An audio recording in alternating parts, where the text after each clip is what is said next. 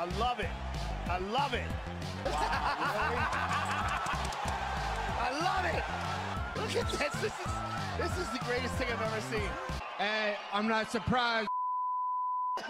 Hey, what's poppin', my homies? Hope you're doing well, feeling blessed, having a good day, having a good week. This main event is, what is this main event? Fiorot taking on Erin Blanchfield, aka Erin the Mugger made of. Guys, before we get into making predictions, breaking down the fights, we look at my bets from last week. I dusted the bookie, pure money, that's money. Now Peyton Talbot, -140. In reality, more like -600. Andre Lima, -150. Dusting up Severino. Severino, he got made to be Luis Suarez. You know, why are you biting him? Get out of the UFC. Off you go, you dosser. Julian Erosa, +160. I said it word for word in my breakdown. Ramos, you know, gets tired. Julian Erosa might wrap him up. He wrapped him up. Let's go, +160. That's money. And I also had a parlay on Njokuani and Padilla not to go over distance. And that parlay was plus money and it absolutely smacked. Now guys, if you're somebody that wants my bets for this UFC card, you're not going to find them on this video. This video is about making predictions, not bets. If you want my bets, who I'm personally betting, the only way to do that is to get yourself a MoneyCity membership. And by the way, the MoneyCity membership, it works out at $2.50 per card. So when I'm talking about cheap, you know, that's an understatement. It's massively cheap. And it's funny because, you know, you've got people like Skinny Bets, and I don't want to keep name dropping, but you've got some people charging crazy prices and they couldn't even tell you what a 50-50 fight is. These people don't know what they're talking about. You know, it's kind of funny to me, but yeah, extremely cheap. If you want my bets, go over to my Patreon, the MoneyCity membership, and also join my Discord. Now taking a look at the MoneyCity Champions, and I just mentioned that there's people charging crazy prices and they don't know what they're talking about. Let me tell you someone that knows what they're talking about. See my guy Sean. See my guy Sean over here. Every week he's popping in the comments. Every single week he's handing you free winners. Let's go, Sean, let's go. And shout out to, there was one other MoneyCity winner, I forgot the username, but yeah guys, let's go, let's go. Moving into the first matchup of the card, we've got Angel Pacheco taking on Caolan Loughran. Now guys, in my opinion, it's an easy prediction to make. If you look at Angel Pacheco on the contender, dude was getting teed off on. You know, Danny Silva landing boxing combination after boxing combination, just dusting up Angel Pacheco. Whereas if you look at Caolan Loughran, he did lose his UFC debut. But if you look at Loughran, he's a prospect. You know, the dude's not bad. So guys, in my opinion, there is a bit of a difference in levels when it comes to Loughran and Pacheco. Pacheco's tough, but toughness doesn't win you the fight, it keeps you in the fight.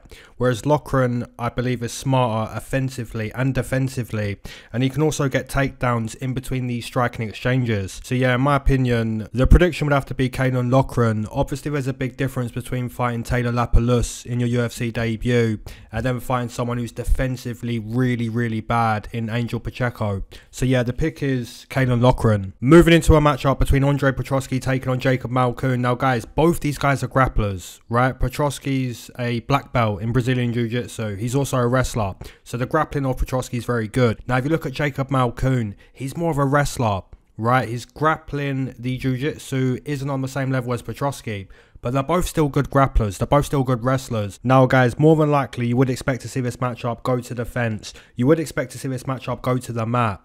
And I know every now and then you get the grappler versus grappler and it plays out on the feet. But for the most part, you would expect to see some grappling between two grapplers. Now, something that's quite interesting, if you look at Petroski, his cardio is kind of dusty. And that could potentially be a problem against someone like Jacob Malkoun, because Jacob Malkoun can wrestle round in, round out. But it's interesting because if the matchup does go to the mat, Petroski's the better grappler, better jiu-jitsu player. It's an interesting matchup, grappler versus grappler. They're both coming off losses. Andre Petroski got absolutely dusted by Michel Pereira. And if you look at Jacob Malkoun, he would have beat Cody Brundage, because Cody Brundage is like one of the worst UFC fighters of all time. But for some reason, Jacob Malkoun, he got himself disqualified. Don't know why he'd done that, because obviously when you lose to Cody Brundage, that doesn't look good.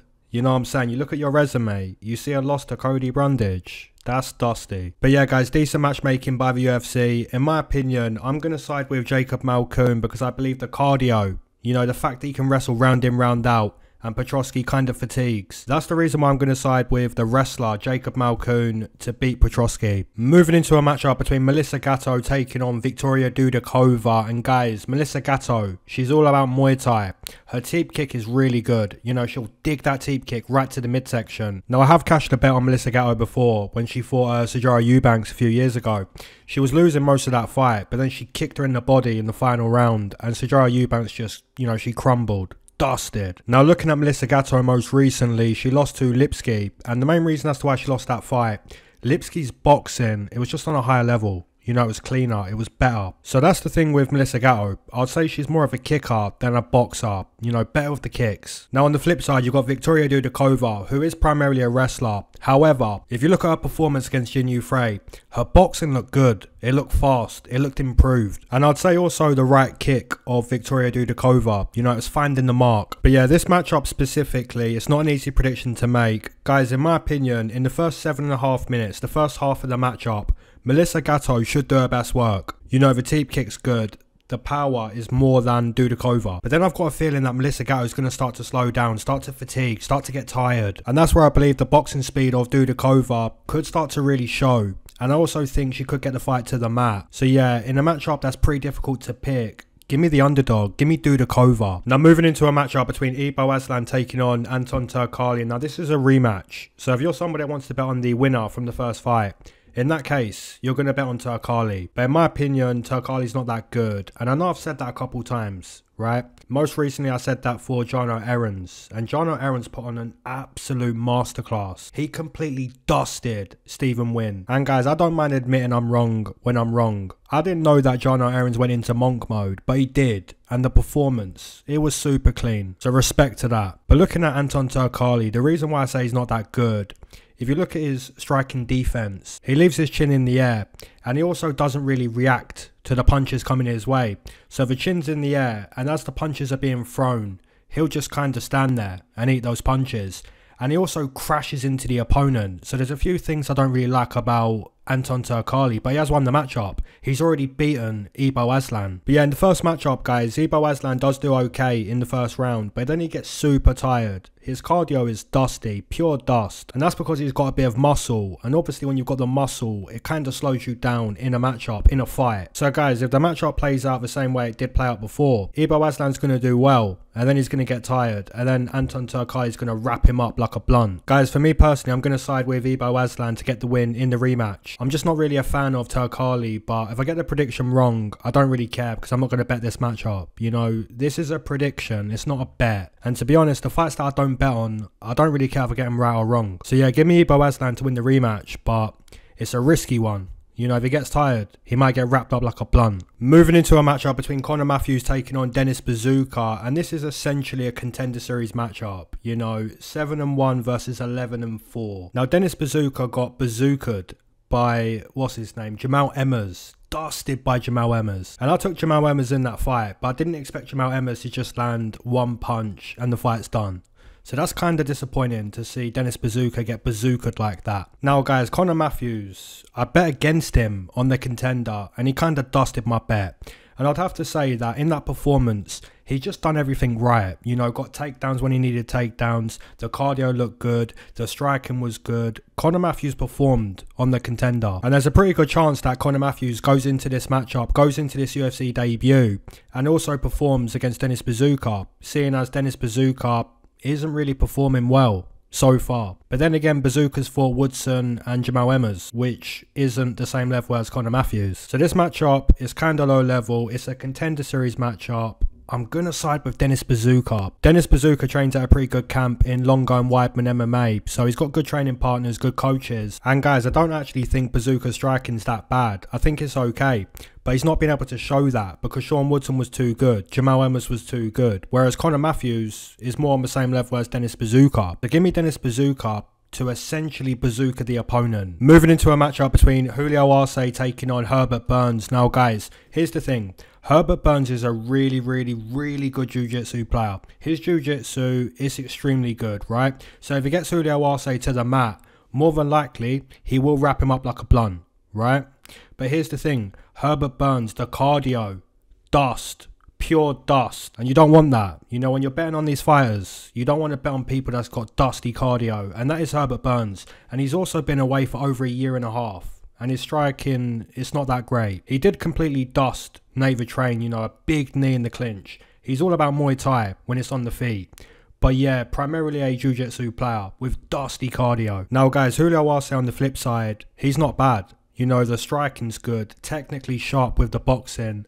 And he's fought some good competition. You know, been in the UFC for a while, had some tough fights. He's been dusted in a couple matchups like against Song, but Song is very good. We know that. Now guys, in my opinion, let's not overthink this one. You know, Herbert Burns been away for over a year and a half. Dusty cardio, bad striking. If he doesn't get around one stoppage, more than likely he gets dusted. Now, there is a chance we're wrong, right? There is a chance that if it goes to the mat, the big underdog cashes. But logically speaking, Julio Arce should win the matchup. So that's my pick. Moving into a matchup between Virna Jandiroba taking on Loopy Cardenas. Now guys, Virna Jandiroba, aka Deuce Bigelow, Raul Rosas Jr.'s big sister. She's very good on the mat. Super good on the mat. Her jiu-jitsu is very good. And that's exactly what Virna does to win matchups. You know, she gets you to the mat, establishes dominant positions on the mat, and essentially beats you with her grappling. That's what she does. She will walk forward and show toughness on the feet. But overall, she's a jiu-jitsu player. A high-level jiu-jitsu player.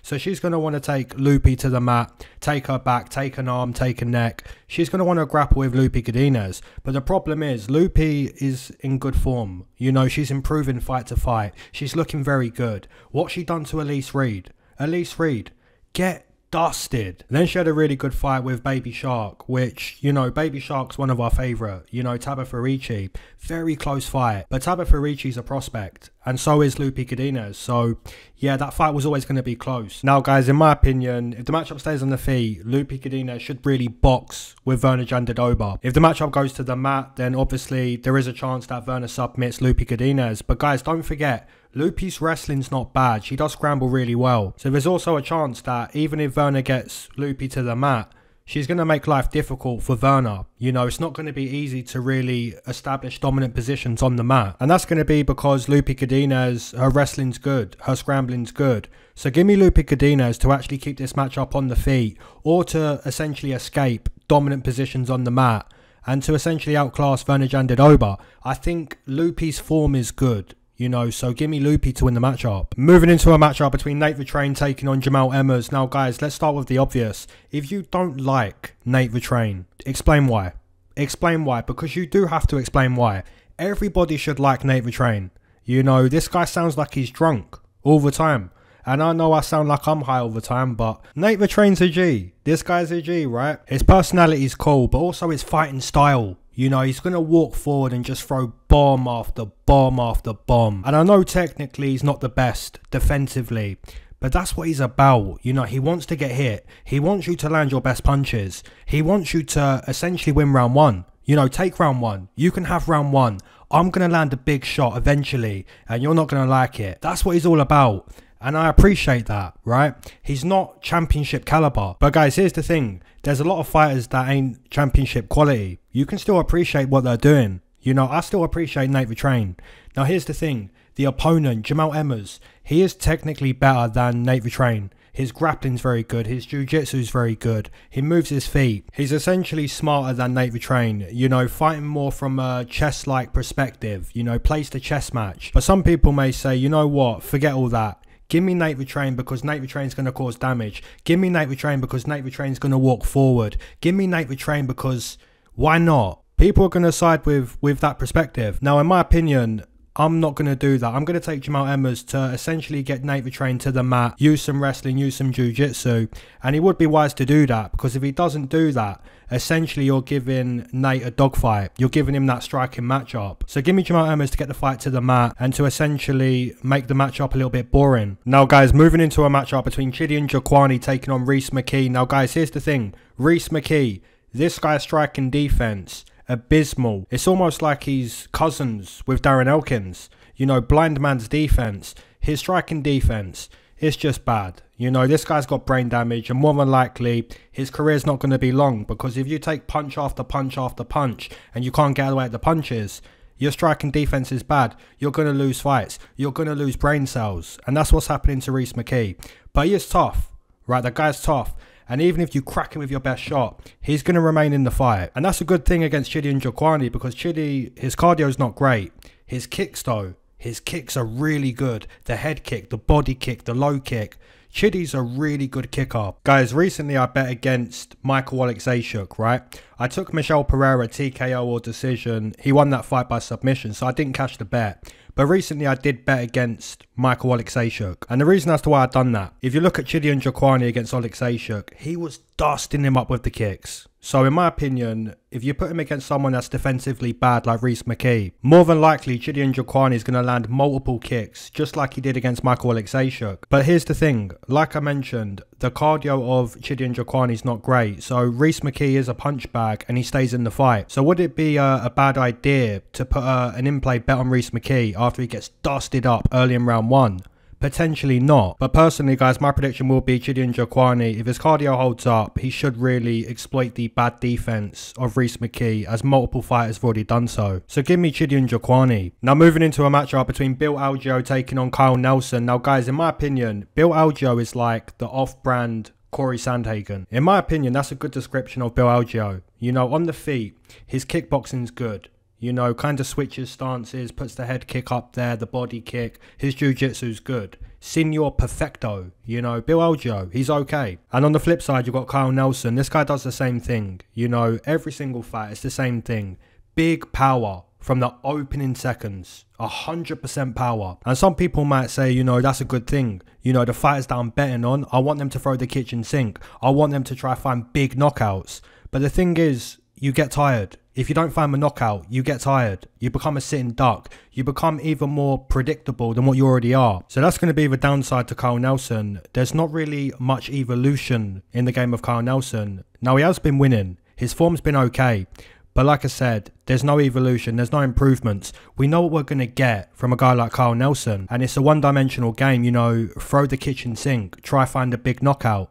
If it doesn't happen, the cardio starts to turn to dust. The output diminishes. And against someone like Bill Algeo, who has good cardio, good jiu-jitsu, good output, in my opinion, Signor Perfecto, easy pick. And I've got to stop saying in my opinion, because I'm the only one speaking. I'm the only one speaking. This is my opinion. Everyone knows that. Why do I keep saying in my opinion? I've got to stop that. Now moving into a matchup between Sultan Ruziboev taking on Cedricus Dumas. Now guys, I cashed Ruziboev as a plus 200 underdog in his UFC debut against Bruno Ferreira. Now, am I going to bet him against Cedricus Dumas as a massive favourite? Absolutely not. Because there's no reason to do so, right? Nobody believed in Ruziboev in his UFC debut. His stock was low. He was a plus 200 underdog. Goes in there, dusts the opponent. And now his stock has just risen. Right? It's almost like Bitcoin. Bitcoin's going crazy right now. So I kind of want to compare Ruziboev in his UFC debut to Bitcoin now. You don't want to buy Bitcoin when the price is high. You don't want to do that. You want to buy Bitcoin when the price is low. And the same with Ruziboev. In his UFC debut, the stock was low, plus 200. I cashed that. So do I want to bet Ruziboev this time round, considering he's minus 300, considering the bookie expects him to win, considering, you know, it's a bigger risk, a bigger price? In my opinion, nearly said it again. I'm not going to do it, guys. I'm not going to bet Ruziboev at this price. Also, if you look at Ruziboev, he's dusting all of his opponents round 1. I don't think he's left round 1 in like half a decade, which is kind of a red flag, but also a green flag, because, you know, if you go in there and get it done in round 1, that's better than going to round 2. But eventually you are going to go to round 2, and, you know, he hasn't been there in a while. So that's even more reason not to take Ruziboev at minus 300 or whatever it is. Now, guys, on the flip side, Dumas, his takedown defense isn't good. His striking defense, kind of dusty. The cardio's a little bit dusty. He'll kind of get gun shy at times, especially after he gets cracked. He's really not on the same level in terms of hype as Ruziboev. But you know what? Give me the big underdog. Give me Cedricus Dumas to pull it off. Now moving into a matchup between Chris Weidman taking on Bruno Silva. Now guys, here's the thing. At times I can be strongly opinionated on matchups. And when you're wrong after being strongly opinionated on a matchup, you always get that one moth that goes to the comments and they're like, you was disrespectful, right? You're always going to get that one moth. But here's the thing. Nobody dictates to me how I break down matchups. I'm always going to be strongly opinionated on specific matchups when I feel it's necessary to do so. And I believe it's necessary to be strongly opinionated with this matchup. In my opinion, Chris Weidman should not be fighting. He should not be near a cage. He should not be going to the cage this weekend. Even if he wins, you know, it doesn't change anything. I still believe that. I still believe that Chris Weidman should retire. He's basically 40 years old, but in fight miles, he's older than 40. He recently, well, not recently, but he did snap his leg against Uriah Hall. Now, if that wasn't like the clearest and obvious sign from God that you should retire, then I don't know what is. But he didn't retire. He actually recovered and came back.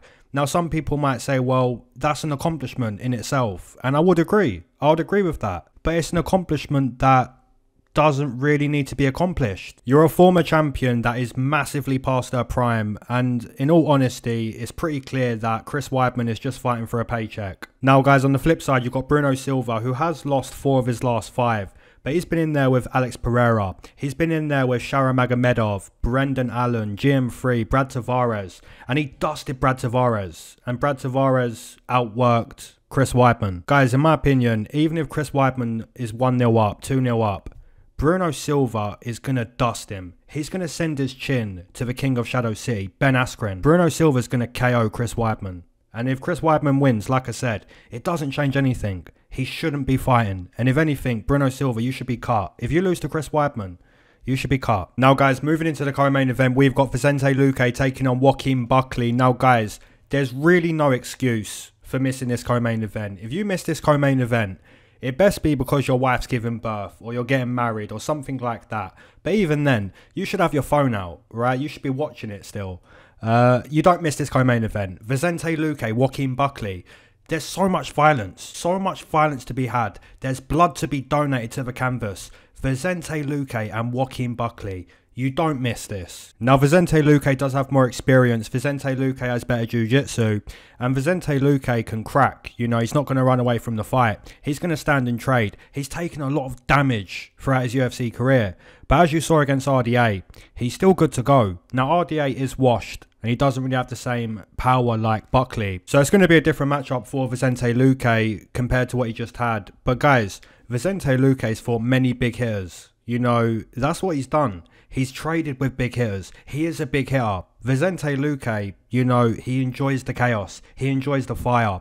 He enjoys it so much that he got brain bleed. So that's how much damage Luque's taken throughout his UFC career. Now guys, Numansa, Joaquin Buckley, this guy can crack. We know that. He's got one of the best knockouts in UFC history against Impa Kasanganay. And that's a knockout you can replay over and over and over. It just doesn't get old. That spinning back kick was just insane. It sent Impa deep into the land of Shadow City. Deep into the land to meet Ben Askren.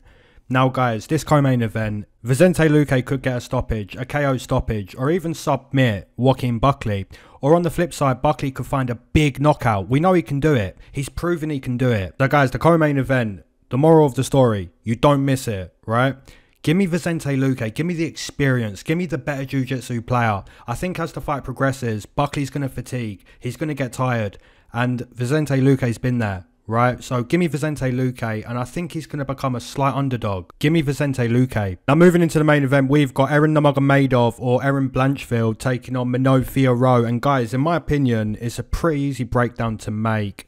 I didn't say it's an easy pick to make, I said it's an easy breakdown. And what I mean by that is, the fight is won based on where the fight takes place. If we stay on the feet, clearly Manon Fiorot is a Muay Thai beast and she's going to dust up Erin Nurmagomedov. If we go to the mat, that's where you're going to see Erin display Nurmagomedov's skills. I know her name's Erin Blanchfield, but guys, in my Discord, I've always called this girl Erin Nurmagomedov, and that's because she's been putting money in our pockets, right?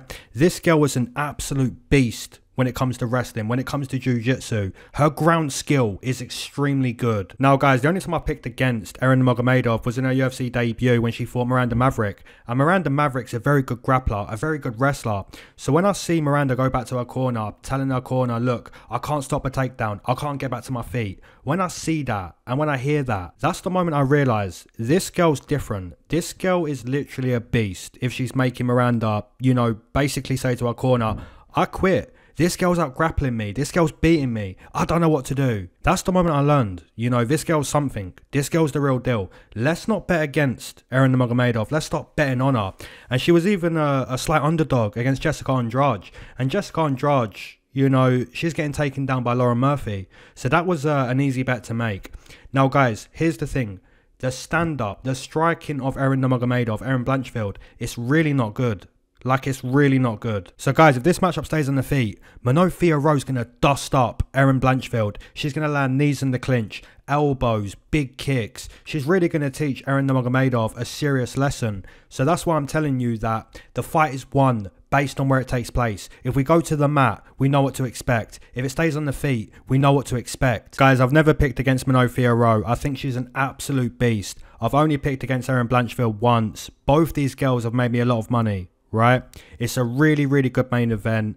But the reason why I'm going to side with Erin Nurmagomedov, she's 10 years younger than Manon Fiorot, and this is a 25-minute fight. So Manon might dust her up in round 1, but if Manon gets tired, which I think she may, because I've seen it, I've seen her kind of fatigue. And guys, Erin Blanchfield, once she establishes that crucifix position on the mat, especially when you're tired, it's game over. So give me Erin Blanchfield to get a late stoppage, round 3, round 4, round 5. Probably not round 5. Somewhere in the middle of the main event, I believe Erin Blanchfield, she should get a stoppage. So that's my pick. Give me Erin Nurmagomedov. As always, guys, let me know you're taking in the main event, the co-main event, your straight bets, your doubles, your parlays, your Money City bets, all that good stuff. Drop in the comment section below. And as always, keep your eyes to the sky and never glued to your shoes. Peace.